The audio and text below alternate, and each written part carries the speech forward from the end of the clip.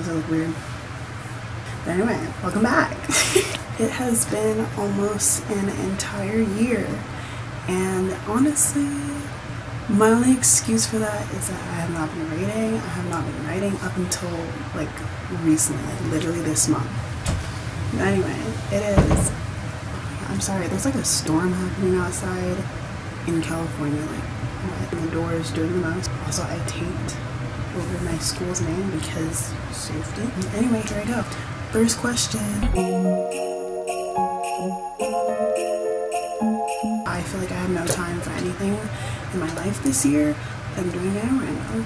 It's honestly going really well. The first few days I was like 5,000 words behind, but I caught up and now I'm ahead, and I'm having a lot of something really gross in my sweatshirt. I'm having a lot of fun writing, which is cool.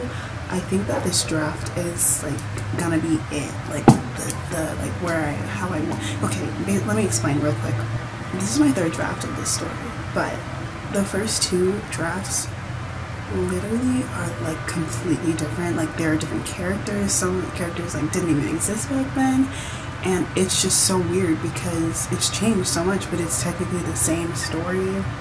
And I'm just like so confused. I'm like, does this happen to other people? Because I thought when you like were revising that you were just taking the same story and just switching things up, you know, but it was the same backbone. But now it's like, no, I feel like I'm really solid in the story, so I feel like it's not going to change that much for the next draft, but mostly because that's what I thought last time. So last year for NaNoWriMo, I won on November 15th, which is literally halfway through the month. Oh, I must have been on crack. Like how did I write that fast? Now I specifically remember I would like sit down and I would write like 5,000 words at a time, and this is just not it. Well, I've been writing like on average like 1,700 like to 2,000 words. Maybe I can finish during Thanksgiving break. That'd be cool.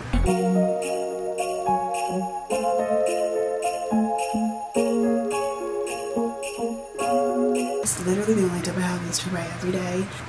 I don't really pay attention to how many words I write per minute or per hour. I just write.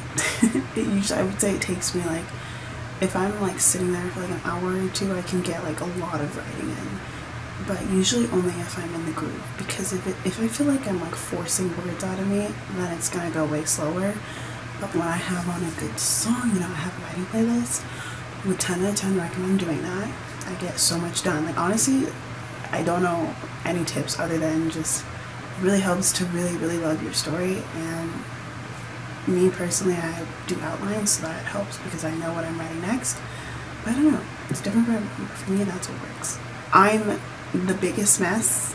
Honestly, if I can win NaNoWriMo, I feel like anyone can, because I am just so, I don't even know how to describe it, but just know that me, the most anxious, messy, I would say disorganized, but honestly I'm not that disorganized. I say messy in terms of like just me being scatterbrained, but if I can do it, literally anyone can. I fully believe that in my mind, so you have no excuses.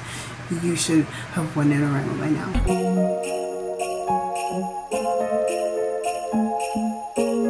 Honestly, the answer is fantasy for both.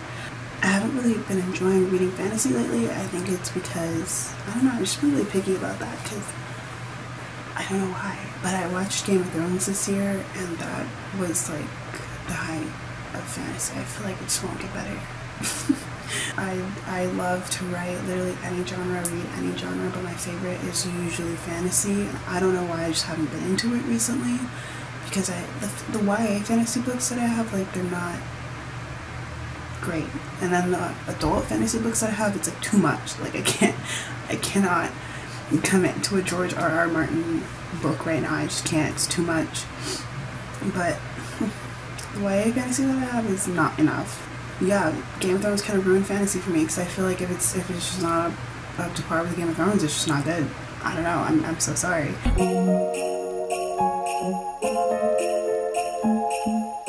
I haven't read many books this year. I could literally probably count on one hand, or maybe two hands, not counting the books that I read for class.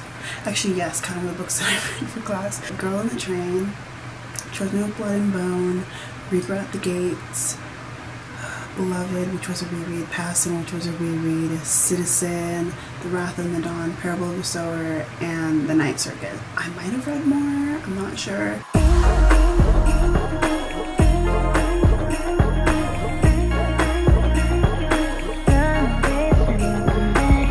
the Train was my favorite because, I don't know, it's kind of like a psychological thriller, and that's like my favorite movie genre. And so to read that, because I haven't read many thrillers, but it was really good, and it was like a super quick read.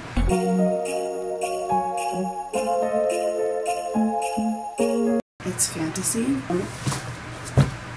almost dropped my notebook. I'm just gonna read you what it says in my notes. It's freaking awesome. That's what it says. Yeah, no, I'm really excited about it because I feel like this draft is the one that has like solidified the story and the characters, so that's cool. It has 2 point of views. It's in 3rd person. Yeah, right now, because I'm worried, I'm more focused on like getting actual words down for NaNoWriMo. I feel like my actual writing sucks, and I'm not as in the flow with, you know, my writing and, you know, world building, and also just in the head of my characters as much as I would love to be, but I know that that would change.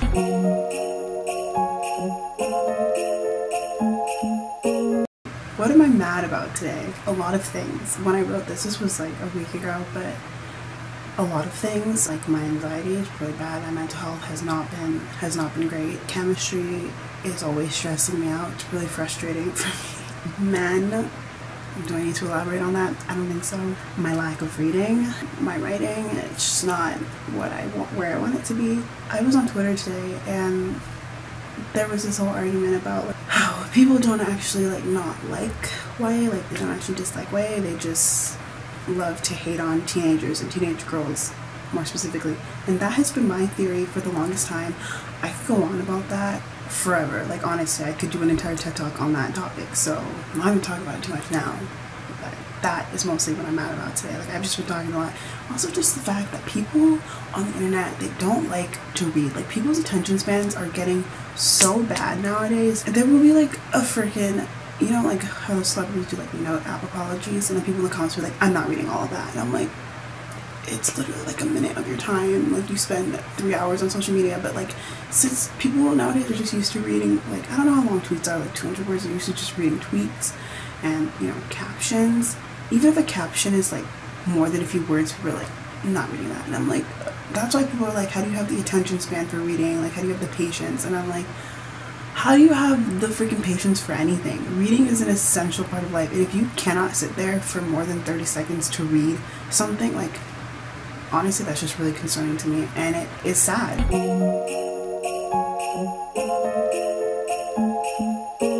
Short answer, I don't, because it obviously takes over my life. Sometimes I'll feel anxious for like no reason. Obviously there's a reason, but like I literally will just like wake up having an anxiety attack, and it's like I don't know why. Like that's, I don't know what triggers that, but like things that I can pinpoint that I know, you know, I would feel anxious when I'm in that situation is school, specifically, you know, a test, or, you know, just in chem class, like we have pop quizzes. You can kind of tell when they're coming, but like for the most part it's like I don't know, and it's really stressful for me to be in class and like participating in class. Like it makes me feel physically ill, and it's the freaking worst, and it's gotten so bad this year. And I remember in high school, high school, beginning of high school and end of middle school, that was like when it was at its peak, my anxiety in school. I would go home so much, like I missed a lot of school because I could not handle being in a classroom. At the time I didn't know like what anxiety was. I didn't know that that's what I was struggling with. And so I was like, oh, I'm just sick, when in reality it's like, no, because I would go home and I would feel fine. But then I remember one day I told my dad, I was like, hey, like I think I have anxiety. I like had an anxiety attack. And he's like, you don't have anxiety, like that's no. And I was like, okay, yeah, you're a doctor, like makes sense. After that it kind of, you know, wasn't as bad.